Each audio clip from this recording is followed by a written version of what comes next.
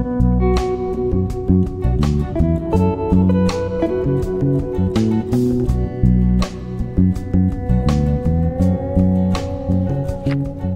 everybody, welcome back to the channel. It's a pretty nice day today. We got a light wind. We've been having a lot of heavy winds, which has really dried everything out because we haven't gotten a lot of rain. And so everything's starting to get pretty brown.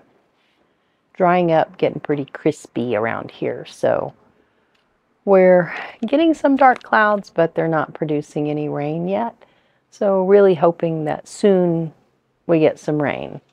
So praying a little bit, praying for that rain to cut loose and have a bit of mercy on this land. Anyhow, so we went to some friends of ours, all hopped in a cab, and there's a place here called Crystal Mountain. I don't think it's officially called that, but locally they kind of call it Crystal Mountain. And it's out past Jangana, and there's a little unassuming road that goes up in the mountains. I'm going to say it takes about an hour and a half once you get to that road, driving up the mountain. It is a fairly treacherous road. Parts of it are pretty good, but then you get up a little bit higher. There's a lot of moisture. There's more landslides. And so I wouldn't go without a four-wheel drive. And that's why we ended up taking a cab up there to navigate the rocks and the landslides and everything. Plus, he knew where to go. We didn't really know where to go. So we all packed in the cab and took off up there. And we had a really wonderful time. They say a better time to go is like in the September time frame.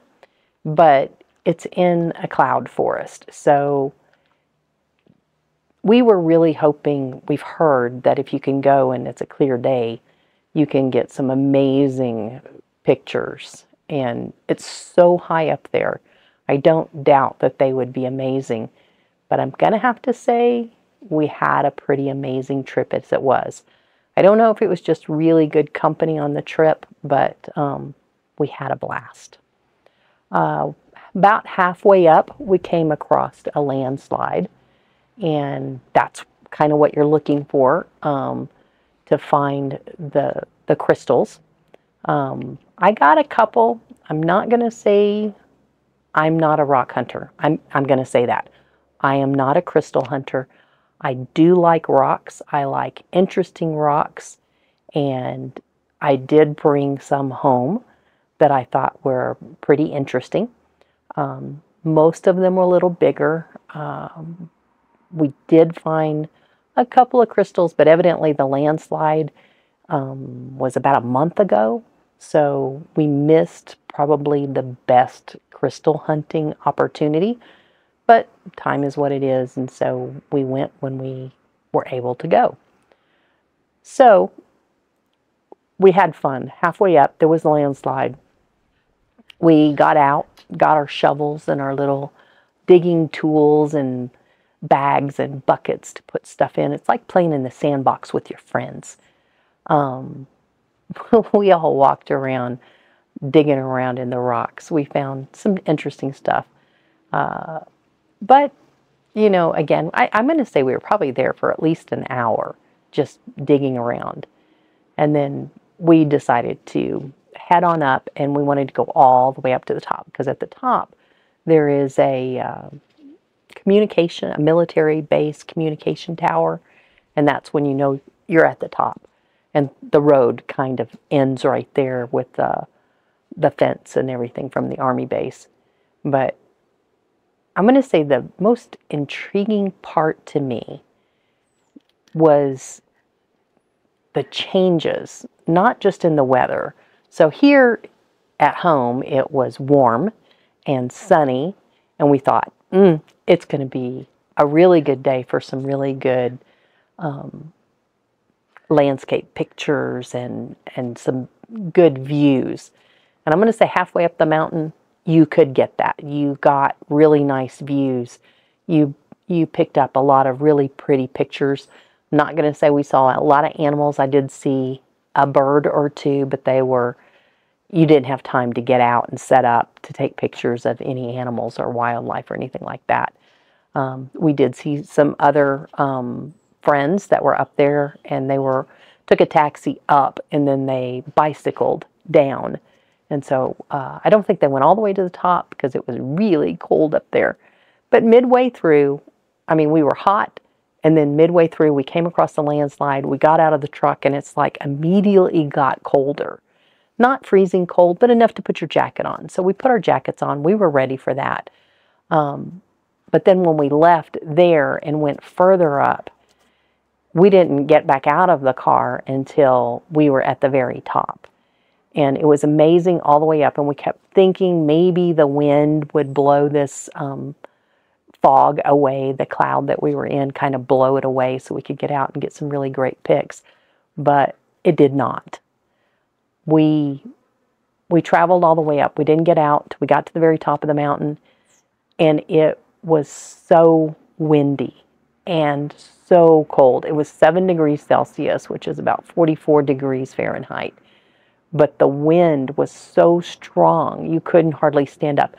Even at 44 degrees Fahrenheit, I'm pretty sure I had icicles in my hair from the moisture and the wind chill and everything else. Could not keep a hat on. The wind was blowing so strong. Could barely get the truck door open because the wind was just blowing against it. But it was a whole nother world up there. It was amazing to see everything, how different it was. It was like going from Earth to Mars. Everything was so different. Nothing was the same as it was halfway up the mountain. And the pictures, the plants, you figure they must live in this cloud most of the time. So they don't get the same level of sunshine as everything else. So I'm going to put the plants more in a succulent family. But as we were driving up, you couldn't really get a picture of this, but we were in the cloud. It was super, super foggy. The wind was blowing so hard, and you could see it blowing the moisture right in front of the truck. And it would hit the side of the mountain where all the plants were, and the plants were just dripping with the moisture. So it was absolutely beautiful, but again, couldn't get a good picture of it. But when we got to the top, we got out, and we were there, I'm going to say probably a half hour, freezing to death. I mean, it was hard to take a picture of this stuff because the wind was blowing on you so hard. But it was amazing when you did get a good picture of some of that stuff. The colors for an area that has basically no real sunshine most of the time, the colors were vibrant and gorgeous, and the variations of the plants were just absolutely incredible. I loved all of it, and I think I loved the top the most just because it was so very different. We stayed out, we took pictures. One of us in the vehicle, I'm going to say, did not bring heavy enough jacket. He did not get out during that time, but the rest of us did, and it was cold. It was really cold. So definitely go with friends and go with enough to keep you warm, because it's really cold up there. And I don't know if it's as this windy all the time, but for us, and it was a windy season, but it was so very cold. It was not what we were expecting. I don't think any of us took heavy enough jackets. We did take jackets, but not heavy enough. But it was a lot of fun. So I do have this one video, and it shows the side of the mountain just to give you kind of a glimpse of where we were. It shows the side of the mountain, and then it kind of fades into the fog, and that's the road we came up on. And then I pan around to the edge of the cliff, and that's all you could see. It was just incredible. I'm going to say they built another communication tower that's not quite as high up, and I don't know if this one's still occupied. It's fairly dilapidated up there. The fences are not in good shape or anything like that. But this video is for people that want to go to the top of the mountain and to experience a whole nother world. And it's also for the people that can't go and just want to enjoy the beauty of what Ecuador has to offer at that level. So enjoy the pictures, and we'll see you next time. Ciao for now.